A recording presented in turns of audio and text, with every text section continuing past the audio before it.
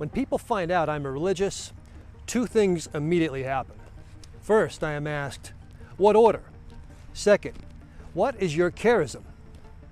The answer to the first question is easy: Salvatorian. Answering the second question takes a little more effort. The short answer is universality. The longer answer is that the Salvatorians, founded by Father Francis Jordan in Rome in 1881, followed John 17:3 as a foundational text. And eternal life is this, to know you, the only true God, and Jesus Christ whom you have sent.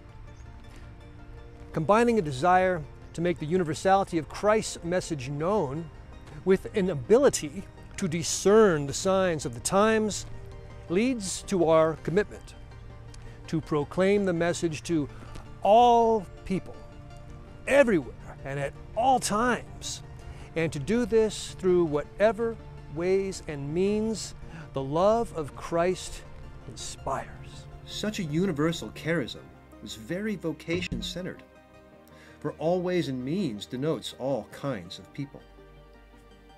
Our acceptance and encouragement of diversity is itself universal, for regardless of ethnic background, sexual orientation, gender, or ecclesiastical status, all authentic seekers of the will of God are welcome to engage in ministry alongside us in whatever capacity they can. Because of this, we represent very different perspectives, from traditional to progressive, even while engaged in the same types of ministries in the same city. Specifically, I focus on the Salvatorian parishes of Mother of Good Counsel and St. Pius X parishes in the Archdiocese of Milwaukee, both representing our charismatic universality. The Salvatorians have been in Wisconsin since 1896, when Milwaukee Archbishop Frederick Katzer gave the society control over extensive lands at St. Nazianz in Manitowoc County. St. Nazianz was founded in 1854 by a German priest named Ambrose Oschwald, whose vision of a German-language Catholic utopia would have found a sympathetic audience in Katzer. In the late 19th century, the Archbishop was a conservative force in a brewing controversy known as Americanism. Pope Leo XIII defined Americanism in Testem Benevolentiae as having three heterodox tendencies: excessive accommodationism, a spirit of religious subjectivism, and a new form of ecclesiastical nationalism. Katzer saw Oschwald's vision as a stronghold against such heresies. And though it was becoming clear the Oschwald community was not going to remain indefinitely viable after his death in 1873, Katzer was unwilling to let it fail. He would either salvage at least part of what it had meant, or find a way to continue its apostolic work. The Salvatorians having a German founder is undoubtedly why Katzer believed they were best suited to carry on St. Nazianz. Jordan was born in Gurtweil during the Kulturkampf and managed to become a priest and found his order in Rome. He was a good conservative German, and St. Nazianz would be safe under his order's care. Language definitely tied into Katzer's decision. And while liberals such as Bishop John Ireland of St. Paul, Minnesota, saw immigrant identity and languages as transitional elements toward rapid cultural and linguistic assimilation, Katzer stood with New York Archbishop Michael Corrigan, whose conservatism encouraged immigrants to retain their culture and language. Katzer's culturally preservationist views that Catholicism was a bulwark against modernity and secularism informed his decision to grant control of the community to this new order. How Counsel learned of Jordan and the Salvatorians in the first place reads like a study in divine providence. 3 sisters from the society opened a new foundation in Milwaukee, and their superior, Sister Raffaella Bonheim, befriended a neighboring pastor named Father Ludwig Barth. Having attended the Ostwald Community Seminary in 1872, Barth remained closely associated with it. Getting to know the sisters, he also learned about Father Jordan's desire to found a Salvatorian house of men in the United States. Barth knew the Ostwald community was declining and thought St. Nazianz was a perfect foundation upon which Jordan could build. After visiting the community with Father Barth, Sister Raffaella wrote to Jordan on March 8, 1896, exhorting him to come and see the possibilities for himself. In the meantime, Barth had also informed his archbishop about the Salvatorians, and Jordan was in correspondence with both men. Incredibly, Counsel also wrote Jordan on March 8, 1896, inviting the Salvatorians to assume leadership. Counsel's involvement proved fruitful. Though the original meaning of St. Nazianz changed, the apostolic work continued when it became a minor seminary in 1909 that educated many priests for the Salvatorians and the Archdiocese.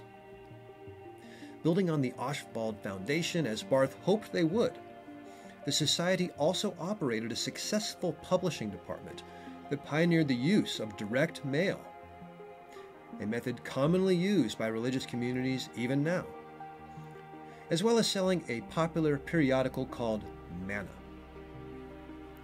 This historical context shows that Salvatorian Universality was already apparent at the root.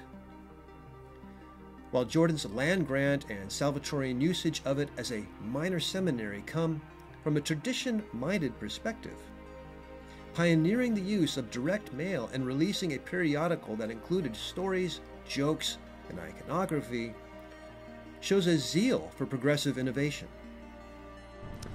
As the young Salvatorian province flourished, Milwaukee Archbishop Sebastian Mesmer invited the community to found a new parish in 1926. This invitation resulted in Mother of Good Counsel, located near the Holy Cross Cemetery at the intersection of Burleigh Road and Lisbon Avenue. Apparently due to its Milwaukee location and proximity to archdiocesan activity, the Society tested the site as a provincial headquarters and information house. St. Nazianz was ultimately deemed more appropriate, however, particularly since their on-site novitiate was better suited to directly receive candidates from the minor seminary. As we can see, the old provincial headquarters information house remains standing even now. The first pastor of Mother of Good Counsel was Father Willibald Unger, who lived from 1887 to 1948. He received a building in 1926 that served as both church and school for Catholics who were moving into that undeveloped part of the city. Unger later developed another multi-purpose building on site, which contained the church itself, as well as 8 classrooms on 2 floors. Further development took place under the 13-year pastorate of Father Paul Schuster, who lived from 1903 to 1962, and who added a new wing to this school that had 4 classrooms, a cafeteria, and a gymnasium. This expansion accommodated more than 600 families, and Schuster entertained further architectural plans for a new church building and rectory. After his election as provincial superior in 1953, Schuster's final decision for Mother of Good Counsel was appointing Father Joe Dirks as pastor. I now turn to his remarkably lengthy 30-year tenure, for it was Dirks's personalities and the ministries under his watch that formed Mother of Good Counsel into the traditional pole of Salvatorian Universality that it became. In holding up Dirks as traditional, I do not mean him to be seen as a negative stereotype. Sometimes when we think of traditional people, rigid caricatures come to mind. We may think of a strict Monsignor standing bolt upright and clicking a clacker to which we are to kneel with metronomic precision, or the smacks our knuckles once endured from an angry Sister Cunegunda's ruler. Dirks, however, was so beloved that he was removed from the St. Nazianz teaching faculty in 1945 because of his popularity among the students. Administrators deemed him a distraction and consequently moved him to Milwaukee, where he began serving at Mother of Good Counsel. Under his watch in 1958, a new rectory was built that included living space, rooms for the community, and a house chapel. The crowning achievement of Dirks's pastorate came relatively early in his tenure. In 1966, he broke ground for the construction of a new church, which Archbishop William Cousins dedicated on December 8th of the same year. While Dirks and his parish saw the construction of a new church as a capstone accomplishment, that does not mean they were inwardly oriented to the point of being static in doing ministry. For Dirks, a beautiful, viable infrastructure reflected and complemented the spiritual health of a congregation, and he thus remained dedicated to ministries that promoted Catholic action, such as the Holy Name Society, Christian Mothers, and St. Vincent de Paul. The pledge Holy Name Society members took to forego profanity, and the slogan, "Every man a holy name man," provided a strong sense of identity that informed ministry. Christian Mothers was also popular at Mother of Good Counsel, with members serving as assisting room mothers in the school who could also be called on to help in various ways at the parish. In going out to people and meeting their food, clothing, and housing needs in confidentiality, the St. Vincent de Paul Society also did God's own work. The society remains active at the parish to this day. One might point out that in the midst of post-Vatican II enthusiasm, prioritizing a new church building showed a tendency to turn inward and preserve what is already there, rather than first looking outward and addressing the needs in the larger community. However, this completely misses the point of what Dirks was trying to accomplish. He wanted a beautiful church for the community to love, and he supported organizations like the Holy Name Society, Christian Mothers, and St. Vincent de Paul Society so people could have a strong sense of belonging while doing the right kinds of things for people. Father Joe himself was a good worker with a pastoral heart, who was always the first one to roll up his sleeves and do whatever was needed. An excellent example of meeting a need was how he dealt with difficult requests. Former provincial of the Salvatorian Sisters, Sister Carol Thresher, recalled her early days teaching grade school at Mother of Good Counsel, and what happened when the Lake Franciscan sisters needed help teaching a large group of troubled students.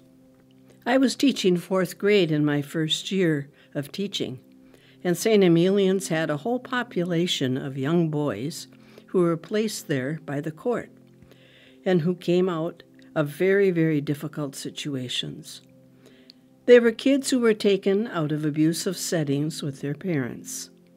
The Lake Franciscan sisters ran it, and they were the mothers and teachers of that school. And they tried to mainstream kids as they got stronger. They didn't just want to send them anywhere, so they asked around. And Father Joe was the first one to say, of course they can come here. There's no question." These were pretty disturbed kids, and I ended up with 2 of them in my classroom, and it was a challenge to work with them and to work with St. Emilian's. But it was, I think, very inclusive, very Salvatorian to say, we don't close our doors against these kids. Dirks's parochial benevolence held up very well until the Second Vatican Council, which asked pastors to do things for which their backgrounds had not prepared them. A telling example was the parish council, which did not interest Dirks in the least. But he was in an archdiocese where Archbishop Cousins had created the Office of the Laity in 1968, which specifically called for parish councils. Dirks had none of it. He was the pastor, and he felt he already had enough people involved. He did consult with others that he chose as a sort of kitchen cabinet of people with good standing in the community. But there was nothing like an elected parish council or any sort of distribution of responsibilities with committees.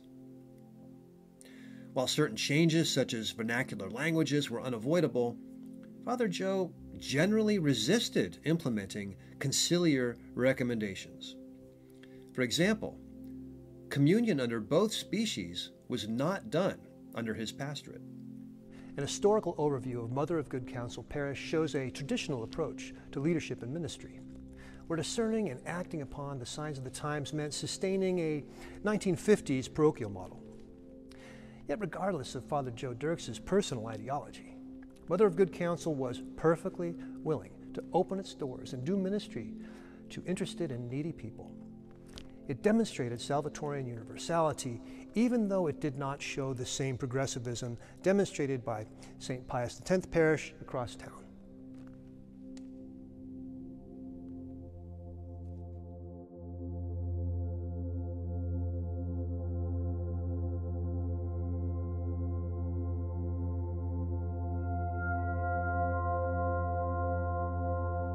St. Pius X Parish was an offshoot of Mother of Good Counsel, though it began life as the Gridley Dairy.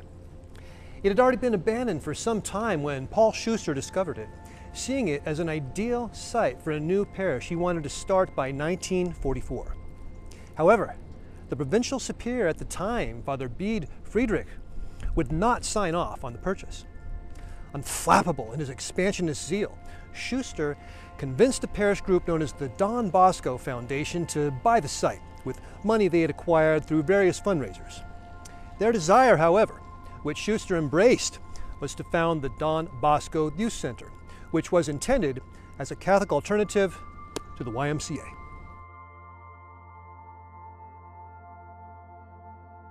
Out of this context, a parish finally emerged after Archbishop Moses Kiley talked Schuster out of the youth center, insisting that Mother of Good Counsel was becoming too big, both in the parish and school. In light of Pope Pius X's concurrent canonization, Kiley wanted Milwaukee to have one of the first parishes in the world named after the new saint. And so St. Pius X Parish was founded, with its first Mass celebrated on August 15, 1952. Progressive leadership at St. Pius X was not immediately evident, but built gradually over the first three pastors. The first pastor was Father Leander Schneider, who lived from 1912 to 1980, and who served from 1952 until heart problems caused him to relinquish the pastorate in 1968. Schneider was succeeded by Father Raphael Berenger, and who, unlike Dirks, his counterpart, was completely on board with conciliar recommendations. Berenger gained a reputation for zealously organizing Vatican II-inspired parish councils, and became an in-demand speaker across the Archdiocese. In implementing the signs of the times in this way, Berenger both exceeded Dirks's willingness to do so and promoted St. Pius X as a place where something new could happen. The extent of this newness was further felt in 1976, when Father Luke MacArthur, who lived from 1925 to 1999, assumed the pastorate. Through his fierce and unwavering commitment to social justice ministry, St. Pius X was formed into a progressive embodiment of Salvatorian Universality. With a background as a paratrooper, drama teacher, and street preacher for years in the South, who was completely on board with the conciliar reforms implemented in American Catholicism between 1964 and 1970, MacArthur was a force of nature. As a priest, he was indelibly marked by Vatican II and felt compelled to enact social justice wherever he believed it to be necessary. No aspect of parish life was exempt from his designs. Desiring lay participation in the liturgy, he celebrated birthdays, publicly welcomed new members, incorporated spontaneity, drama, and audience participation into how he presided, even using popular folk music at Mass. His homilies unrelentingly exhorted people to become socially conscious, and no topics appeared to be off limits. He denounced the racial exclusivity of St. Pius X's Wauwatosa neighborhood, always prioritized concern for the poor, and was unafraid to dissent from both government and church policies. Because of this, activist groups such as Dignity, an early LGBTQ+ ministry, held masses at St. Pius X until Archbishop Rembert Weakland told them to stop. There is no doubt that MacArthur was outspoken, but he was also kind, pastoral, and authentic. He practiced what he preached, and his rectory was open to anyone. If you needed some place to stay, it did not matter if you were a difficult confrere or a Central American refugee. MacArthur would be as hospitable as Dirks was with a difficult student, and all were welcome. A running joke around the provincialate during the pastorates of Joe Dirks and Luke MacArthur was that they represented the sure sign of Salvatorian Universality. It would be difficult to imagine two more different personalities, and yet they were both in the same community, doing the same types of ministry in the same city, through very different ways and means. But now that we have examined both parishes historically, what is to be said about their current roles? Do their ministries and leadership styles still render each one recognizable? Mother of Good Counsel is more or less recognizable. It still has an ongoing relationship with the St. Vincent de Paul Society, although the parish school has become a choice school with an almost completely African American student body. The most significant continuity Mother of Good Counsel experiences might well be the absence of Joe Dirks. According to United States Provincial Archivist Father Mike Hoffman, many of the people who are at MGC, even today, still psychically think of Father Joe as pastor, even though he's gone to his heavenly reward. In their mind, the parish that Joe had was the parish that they would still like to exist. Mother of Good Counsel remains traditional. Between the old guard remnant and the younger people now living in the neighborhood, the parish's future is open-ended. Looking across town, St. Pius X Parish is still very progressive. In terms of ministries, the parish continues in MacArthur's willingness to house refugees. Other ministries include Living Waters, which builds wells in Tanzania. In 2016, they raised $27,000, which built 5 wells. Local Milwaukee food pantries and meal programs are being supported, and parish educational programs include immigration, consumerism, and checking one's ecological footprint. Ultimately, this progressivism is contextualized in St. Pius X Parish being founded in the midst of Catholic action, especially in how the era witnessed a shift in balance between lay people and the clergy. Observable through ministries such as the Catholic Worker, nascent progressivism was already in place prior to Vatican II. The Council first served as a launching pad for Berenger's parish councils, and then especially for MacArthur's lay involvement in social justice ministries. These factors all combined to solidify the parish as a progressive expression of Salvatorian universality. And this charism continues today under their pastor, Father Paul Portland. Though he is in the progressive camp, he is not an in-your-face firebrand like MacArthur. Father Paul's style, albeit competent and thorough, is very relationship-centered. He is constantly stretching himself and helping people in many different ways, and is more interested in connecting with them than telling them what to do. So, what about the future of these two parishes? The waters get murky here, for change itself has changed. Our formerly confident ideologies and the halls within which proclaim them represent a cultural stability that no longer exists.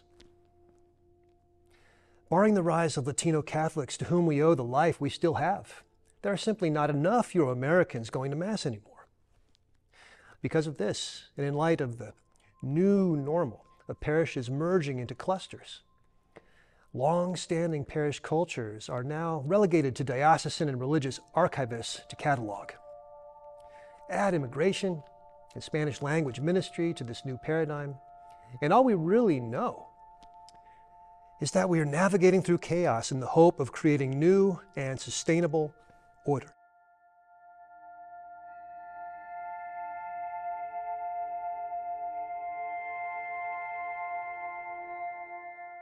Do the current Mother of Good Counsel and St. Pius X clusters, respectively St. Sebastian's and St. Catherine's and St. Bernard and Christ King, provide new stability that can maintain some sort of recognizable continuity with Salvatorian universality? For as long as Salvatorians are involved with each parish, probably. But entering into the future of mystery without necessarily knowing how things are likely to go is itself Salvatorian.